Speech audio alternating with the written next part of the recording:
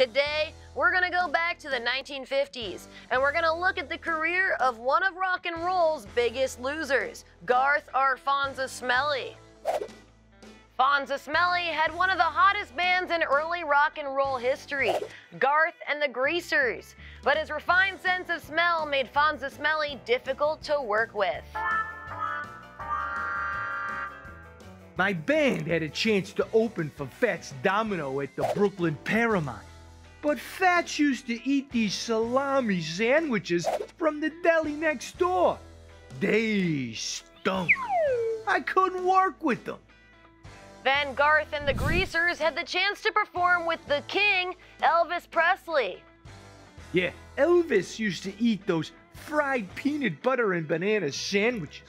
Whoa, you couldn't get next to him after he ate one of those things.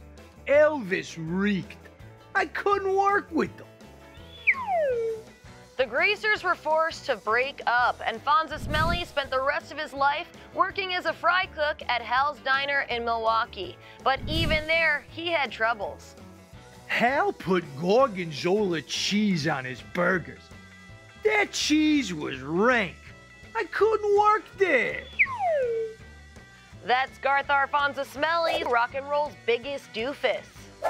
Whoa, that's not cool. And hey, I stink. Not cool, but true, my dude. I'm Mitch Mitchell, reminding you to keep your hands in your pockets, keep your eyes on your fries, and keep thinking the good thoughts, dude.